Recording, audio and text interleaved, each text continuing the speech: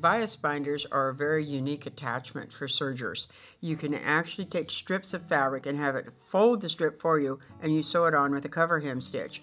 They come in a couple of different varieties or types, whatever you want to use, and they come in different sizes. I have two of them here that are really two of the most common sizes that we use. And it depends on the machine and the brand of machine as how they actually fold the fabric and how they attach the machine. But the ones that we're going to use, this one is called a single fold bias binder, and it puts on a piece of bias that's 28 millimeters. This one's called a double fold bias binder, and it puts on a 36 millimeter piece of bias. And they're attached to the machine with these two little screws. Now they look very much the same when you look at them. I mean, it's like, how do I tell them apart?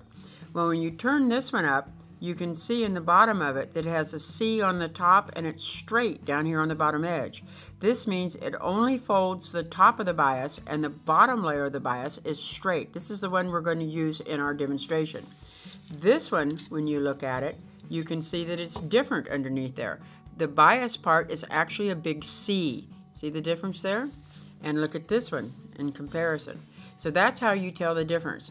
Also, each one of them is marked as to the size of bias that it is, and that's sometimes a little bit harder to see. Right here, this one says it's 28 millimeters, and on this one it says it's 36 millimeters. So always look at the size here. Don't try to figure out what size it is by looking at the end of the attachment itself. We're going to use these to put bias on the straight edge of fabric, and we're also going to do a curve in the segment. In this part of the lesson, we're going to work with actually applying the bias. You're going to do a straight edge, and you're also going to do a curved edge. And I'm just going to point out a few things to watch for when you first start. And it depends on how you want your finished look. I started this one with one needle on the bias and one needle on the fabric.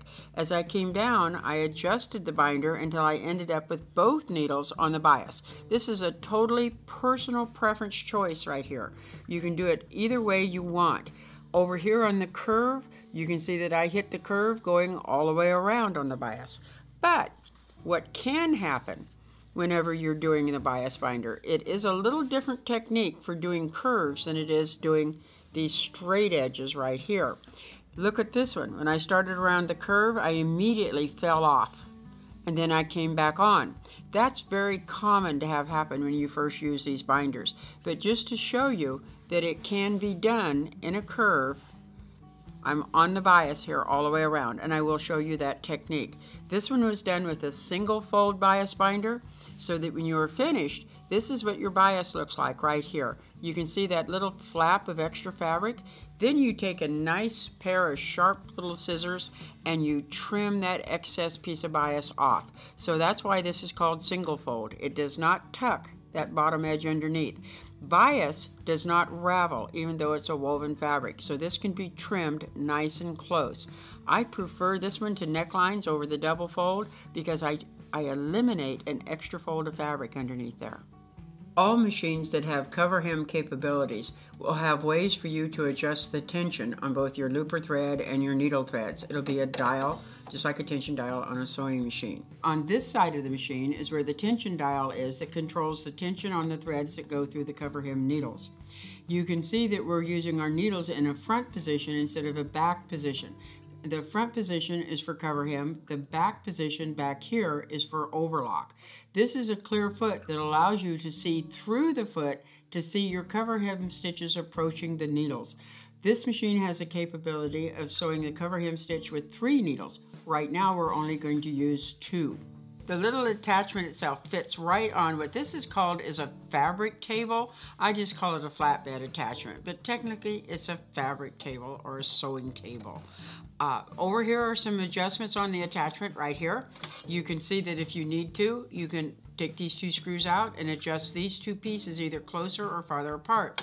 There's also 2 screws right here in the little flatbed table. Those have threaded screw holders in the end down there that the screws go down into.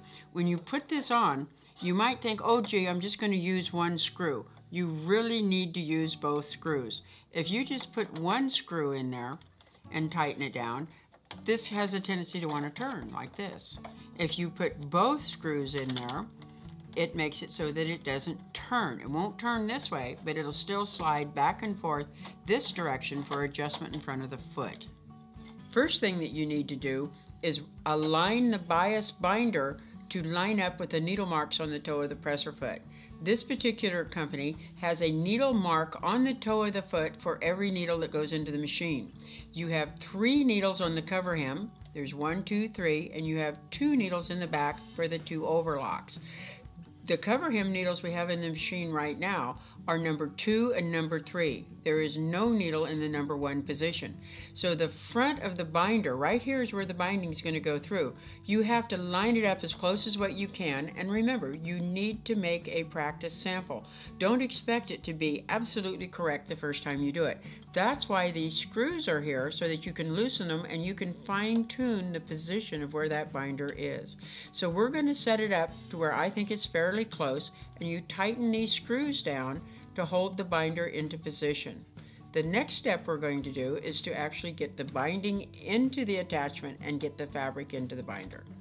When you first load your bias in there, take in consideration the width of your bias. The instructions that come with the bias binder will suggest to you the right width to cut your bias piece.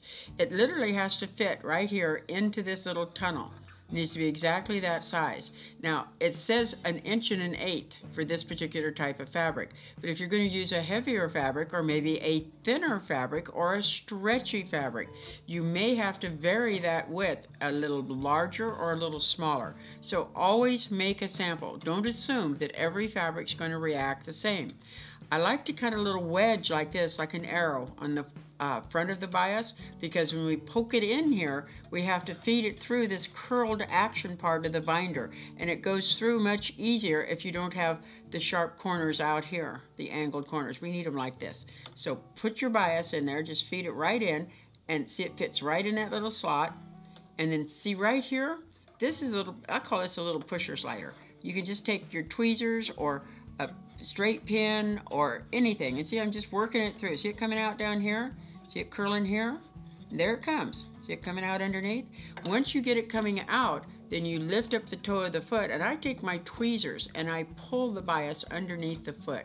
Now look straight down there at the foot, and you'll see that this clear foot will show you exactly where your bias is going. And you kind of line it up at this point. And see, I can see where my needles are going to hit it. I'm pretty close.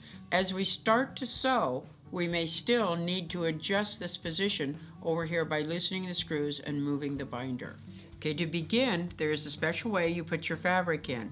You have to be sure that the edge of your fabric rubs right there against the edge of that little piece of the binder. You put it in, your presser foot's up, you put it in, and push the fabric all the way back to the needles, and I'm inside the binding. See how I'm nice and smooth right here?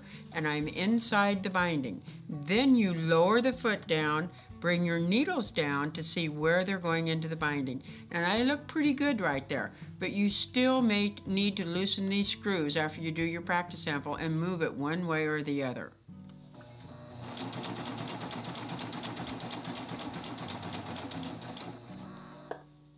Okay, now look closely down there. See this needle and this thread? See how it's not quite on the fabric there?